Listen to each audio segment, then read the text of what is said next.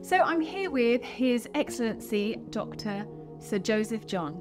Yeah, it's so good to see you. It's been a while. Glad you're here. So can you tell me a little bit about your medical background and what you do in Antigua? You want the abbreviated version? No, I'm kidding. I trained at Columbia Medical School in New York, and I went to medical school at Columbia Medical School in New York, trained at Albert Einstein, also in New York, did laparoscopic surgery there, returned back to Antigua in 1994. I'm ashamed to say it. It sounds so long ago.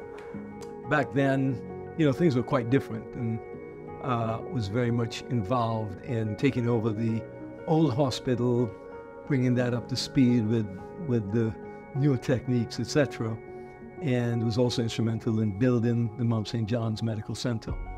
We also at that time brought the American Medical School, Medical University of Antigua, Medical School to Antigua. That was in the early 2000s. And so that's kind of what has been going on in Antigua, you know, a lot of movement in the medical arena. So what do you do in your medical practice now? Well, after about 12 years in public service, in the public medical field, I started Medical Surgical Associates, which is a private medical facility. And it's a full spectrum surgical and medical clinic, which provides high-end care, boutique-type medical care to Antiguans and the regions, and of course, expatriates.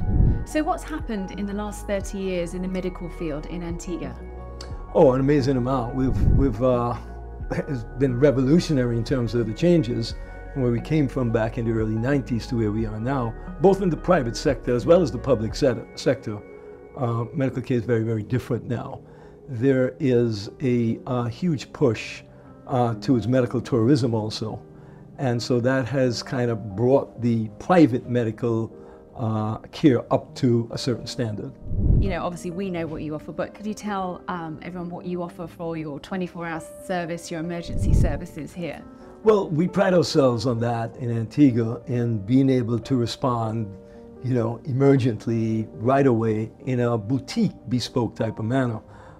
We have a lot of patients from the UK who, you know, you have the National Health Service of it. Sometimes it takes weeks, months to get done what we can get here done in a matter of hours. So someone calls us with a problem, they're pretty much worked up with all the tests needed, consultations and so forth, well within a 12, 24-hour period. Stuff that would take, you know, maybe weeks in other countries to shuffle from one consult to another and wait for the appointments and so forth and so forth. So yes, that's a big advantage here. You can get really immediate and urgent attention very quickly. So you say you can do any surgery here in Antigua? Oh yes, yes. That's not an issue at all. Don't want folks to be thinking they're going to come down here to Antigua and if there's something that goes wrong, we can't take care of it. Of course, we do. As a matter of fact, I have a private surgical facility, and I'm actually building a new hospital right now at this point, as we speak. A 20-bed hospital actually, ultra private with pretty serious amenities, you know, full imaging, labs, you know, dialysis, 3 operating room suites, interventional radiology. So I mean, we have enormous capability on the island and all, in terms of our medical surgical capabilities. So you mentioned the stem cell part of your business. What can you tell me a bit about that and who does it benefit? Well, I'm sure by now most people have heard of stem cells, and it is fast becoming an area of research that is showing great promise. And already there are very much established applications for stem cells that have really unbelievable results.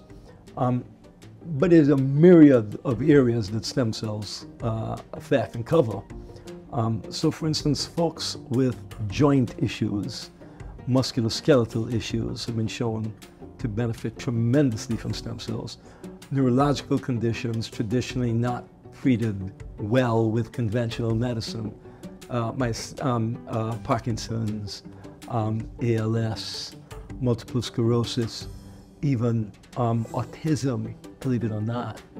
Tremendous, tremendous results using stem cells with these patients, much better than what you see with conventional medicine. On top of that, though, there's the anti-aging and rejuvenation properties, which I think is what everybody is like rushing to for stem cells.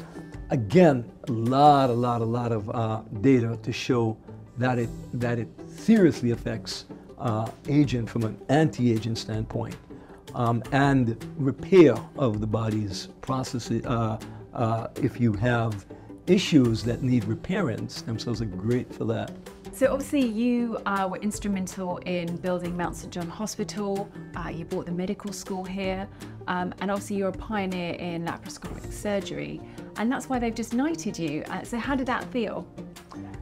It was a great feeling, actually. You know, one doesn't go into their career thinking that that's going to happen, and we certainly don't. I certainly didn't do these things expecting that to be recognized, but when the recognition did come, it was both a humbling experience and one, you know, that filled me with pride. Absolutely.